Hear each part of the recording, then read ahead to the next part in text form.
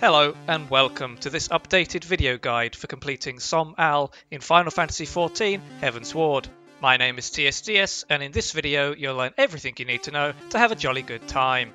Now, first things first, let's talk about the trash. Before the first boss, you'll come across these drakespur plants. If left alive, they will continuously spawn pollen clusters on nearby players. These clusters explode in an AoE and poison anyone standing too near, similarly to the fleshy pods in the Thousand Moors of Totorag dungeon. As a DPS, as soon as the tank pulls the nearby trash, attack and destroy the drakespurs to prevent more clusters from spawning. If you do this, not only will you help your group, you'll also ensure that everyone thinks you're great. Right, on to the first boss. Releskovnik is a tank and spank if ever there was one. As a tank, dip in and out of his AoEs now and then and GG. As a DPS or healer, just nuke the boss. Most guides will tell you to attack the bees that Releskovnik spawns because they will increase his damage done when he eats them. These days, however, if you just burn the boss, he'd die before the bees become an issue. Other than a few AoEs, the only thing to watch out for is when a player is marked with this big orange indicator. When this happens, the target player will be sucked in towards the boss just as he starts casting another AoE. This isn't a big deal or anything, and you're given plenty of time to move out of it after being sucked in, but keep an eye out for it all the same. With him dead, let's take another look at some more noteworthy trash. A little bit later on, you'll come to this fiery area with these two dudes and a dragon in the background. The drakes do their typical AoE attacks, but the dragon does his own as well. You can tell which AoEs belong to the dragon as their circles. The dragon's AoEs will leave a patch of fire on the floor which unsurprisingly damages anyone standing in it, so just be aware. Eventually the dragon will land and then leave again after sustaining enough damage. Next, you'll have an ice cave with a similar encounter. The difference here being that the cryo dragon will spawn giant ice boulders that will reduce in size as they throw out glacier sprites. These sprites look just like little ice elementals and will head towards random players. Once they're there, they'll self-destruct in a large AoE. With the trash and later cryo dragon already in the fight, this can get a bit annoying. As a DPS, you can however quickly kill the ice boulders before they can spawn many sprites. While these trash mechanics are a very easy way of telling whether or not your DPS are on the ball, they are very easy to resolve, so hop to it DPS. Past this area awaits the second boss, Myath. Like all bosses, don't stand in stuff, and for the majority of the fight, you can once again nuke the boss. Other than that, there are a couple of things to watch out for. During the fight, Myath will spawn a selection of blue and orange slimes which will just sit there until Myath jumps on them and flings them at a random player. The targeted player will get either a blue or an orange indicator based upon which slime Myath is throwing. This is a big deal, so listen up. If Myath tosses a blue slime, then continue as normal as it doesn't hit all that hard. If Myath throws an orange slime, then stack the f up with your group, because you're about to get hurt, son.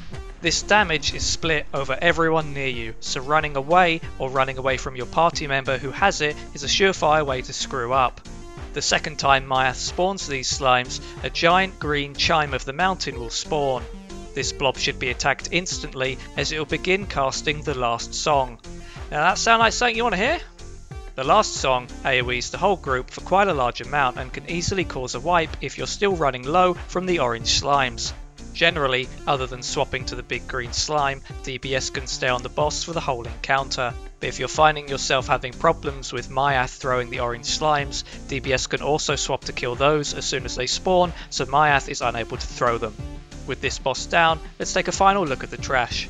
Once you've dealt with a few trashy trashes and this mountain wyvern, an ergo dragon comes down. During the fight with this dragon, the pyro and cryo dragons from earlier will turn up. Watch out for the AoEs and kill the ice boulders as soon as you see them, just like before. It may seem like a lot to fight at once, but focus them down one by one and it's pretty easy. Once up the stairs, you'll arrive at the final boss of this dungeon, Dio Man. Or Dio Woman I should say, as it's a girl dragon. Apparently. Dio Woman is pretty big on AoEs, making this one big don't stand in stuff encounter. These will happen pretty randomly, so the first one we'll look at is Chaos Blast. With this attack, a single party member will get a small AoE marker underneath them.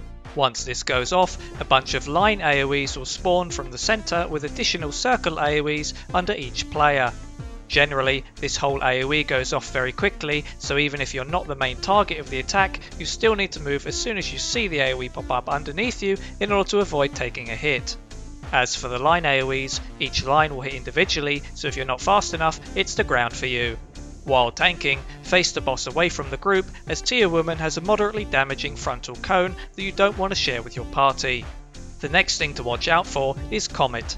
In the first phase of this encounter, 2 non-tanking players will be marked with this big green indicator above their heads. After a short amount of time, a comet will begin to land at the player's location. This comet deals proportionate damage based upon how close you are to the impact zone, similar to the Ultima weapon fight. If you get marked, run to the edge of the room, wait for the comet to start its descent, and then run as far away as possible from the impact zone. In order to avoid comets hitting all over the place, some marked players will move to the same location. While this makes things cleaner, it does mean you'll take double damage if you're not fast enough. With that said, healers don't stress too much, as you're likely to be more than good enough to handle things at this stage in the game. The next mechanic comes at 45% health.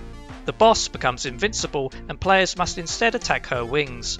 When one wing dies, the other heals to full HP, so DPS must kill one at a time.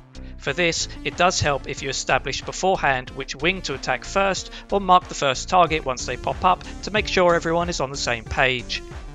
During this wing phase, Comet will target all 3 non-tanks, and sometimes a golden icon can mark random players, signalling their location for something called Heavensward. This is a cluster of small AoE zones that drop around where the player was standing. Ideally, if you notice you're being targeted, move away from your group, but I never found this to be all that damaging, so... For healers, Tier Woman will periodically cast Dark Star, which is a single tick room-wide AoE that just needs to be healed after. Once both wings are down, the main fight continues until boss death. Good job. And that is Sohm Al. If you've enjoyed the guide, then let me know, and if there are any other guides or perspectives you'd like to see, then check out my channel or feel free to ask me to create one. Thank you for watching, and good luck.